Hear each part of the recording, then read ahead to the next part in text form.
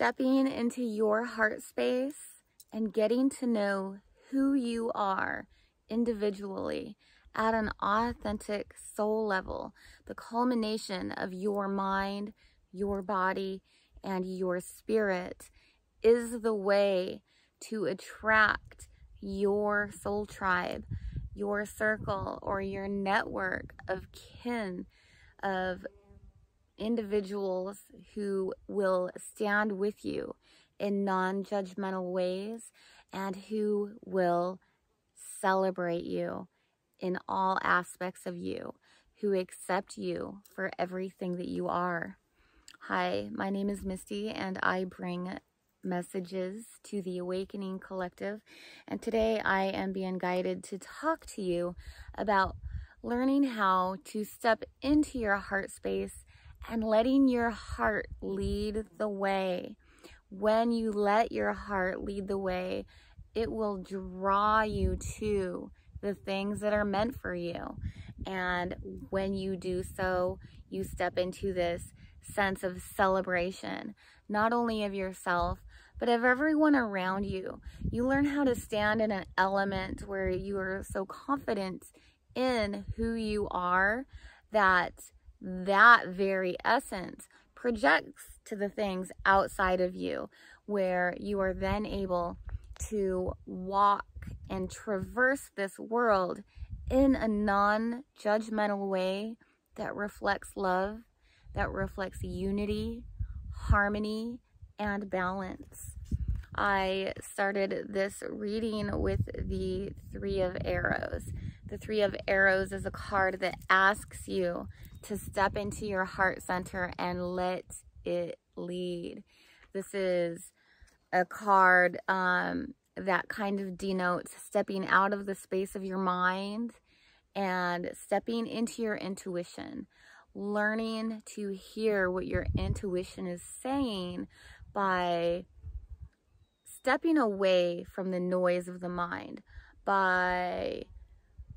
rejecting intrusive thoughts, by stepping into this element where you can just feel peace for a moment, where you're not exactly focused on anything in particular, but connecting. As you start to embody the Three of Arrows and you fortify that connection to your own self, we then step into the Three of Bowls, which is a card that denotes being led to your circle of spiritual kin, of individuals who are meant to be in your experience. When you are in the divine natural flow that is intended for your life, you can't help but be drawn to these individuals and to these experiences that will further your own development on a mental, emotional, and physical level. It's a state of being that allows for more and more and more growth, and for integration of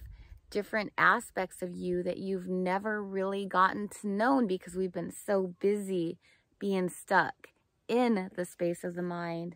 And so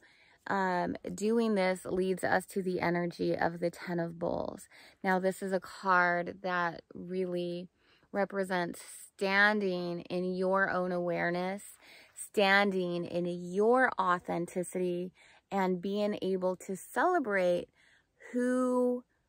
others are and what other things are, and appreciating the energy that they bring to a situation as you move in to the flow of your divine mission. These things will just naturally come to you, and it gets easy. You got to do the work to get out of the mind, but once you step into the state of flow,